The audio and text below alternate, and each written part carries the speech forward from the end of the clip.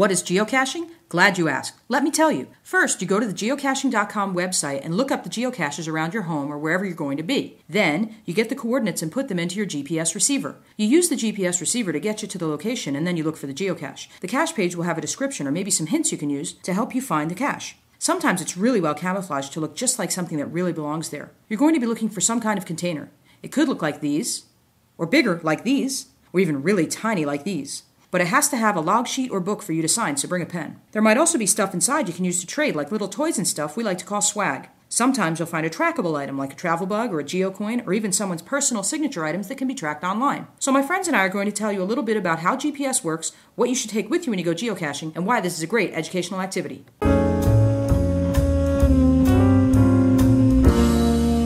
Hello, this segment will be called How GPS Works. So first we're going to look at some GPS receivers that you might be familiar with. The first one is the kind you might see in an automobile. The second one is a more of a mobile unit that can be used outdoors, fairly weatherproof, with a great antenna and great reception. This one might not be so good outdoors, and it's not very durable in case it gets dropped. So in that case, we're going to say, let's not focus on this one. Instead, let's focus on this one for the purpose of geocaching. So, what this can do is it can give you specific coordinates of your location on the ground using satellite technology. Up in the sky orbiting the Earth, we have around 27 satellites, all of which relay data down to the ground, and these receivers are designed to pick those signals up. So, through a system of triangulation, along with some error correction, we have a surefire way of getting our location on the ground within approximately 20 to 30 foot radius. I'm going to go outside now because I want to show you how this works outside. Alright, so the purpose for using the GPS, what we really need is a clear view of the sky. The weather doesn't really matter as much as long as it's not an electrical storm. So right now we can get a pretty accurate reading because we've got a pretty open area. But as soon as you go up against a building or under a lot of trees where there's a lot of cover, it's going to affect your reading and you might not be able to find the location you're trying to locate. Now we are closer to our geographical point of interest, which in this case is going to be a virtual geocache point. And what we've done so far is we've actually had the mobile GPS unit acquire acquisition of signal to multiple satellites, and we need at least 4 for accuracy. And so here you can see, I believe we have about 6 that we've acquired signal with. Okay, so what you're seeing here is the dark satellites that are the ones that we've acquired signal with. And now we know that we've got a good signal, and we're going to go look to see if we can locate the point that we need to find, which we have the coordinates to. Okay, so the point we're looking for is called Leviathan, and it's a virtual geocache point.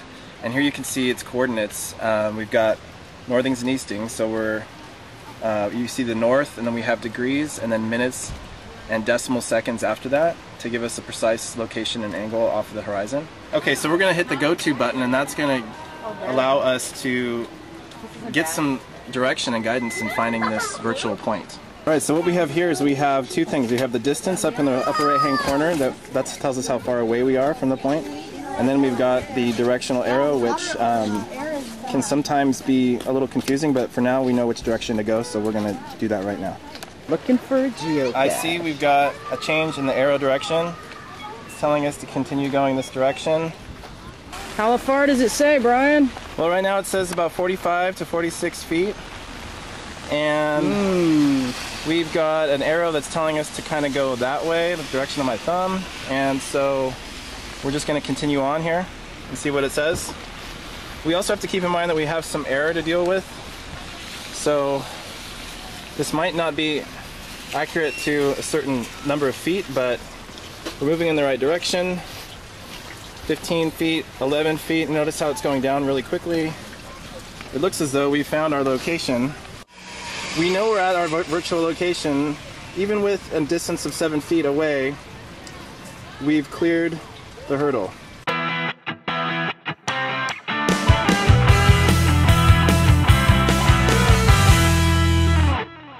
Alright, now that you know what geocaching is, we're going to talk a little bit about what you need to take with you when you go geocaching.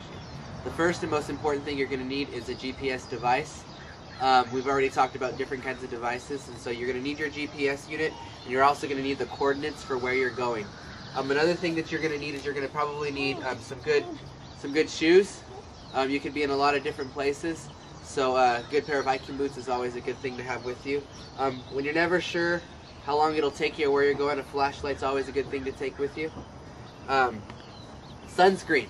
Even on cloudy days, you want to make sure you're wearing plenty of sunscreen so you don't get sunburned. A good hat. You're also going to want plenty of water and also some snacks. You also are going to need a piece of or a pencil or a pen to write on the log when you get there. Sometimes there's no pencils in there, sometimes they're not sharpened, so be sure to take that with you.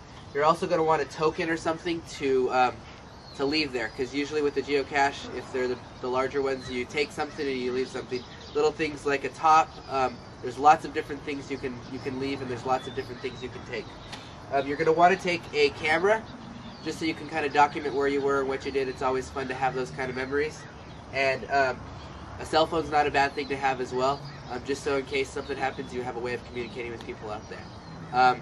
You also need to have just a desire for adventure and to have a good time. And that's pretty much what you need to go geocaching.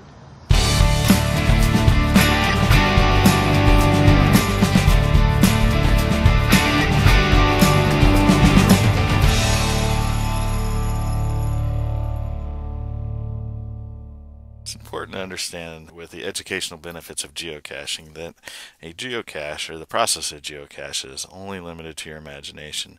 You can do as little or as much with a geocache. You can change the format as much as your imagination will dictate.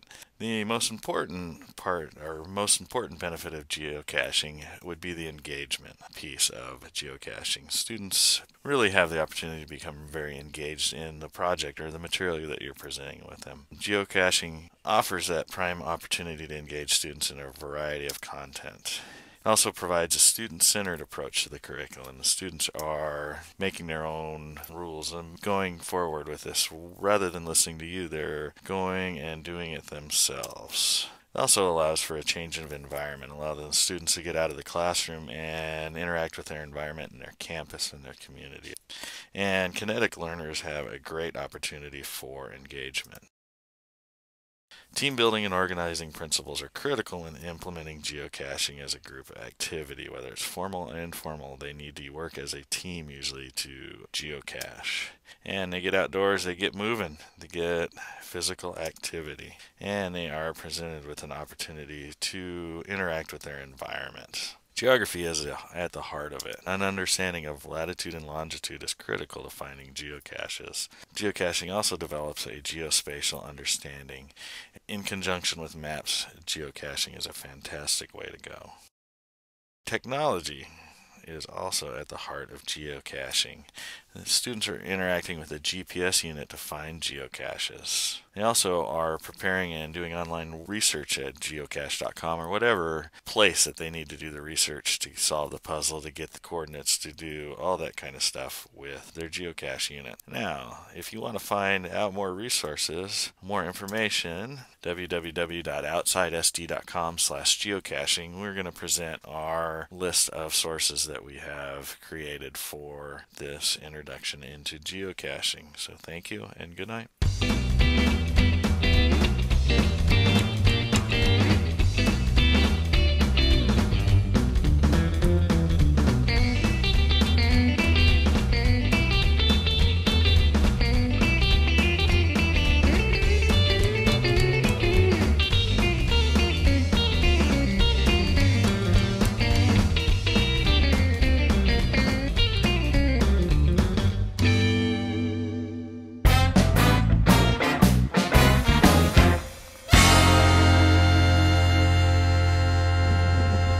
Thank you very much. But we can see a little bit if you can look That was closely. half a Bay Bridge. That's right. It's a little piece of the Bay Bridge right there going across to San Fading off Francisco. into the fog. Yes. So Yeah, nice view. that's our geocaching experience for today. Thank you. Is there anything else you want to say? Yeah. What? Bye bye. Okay.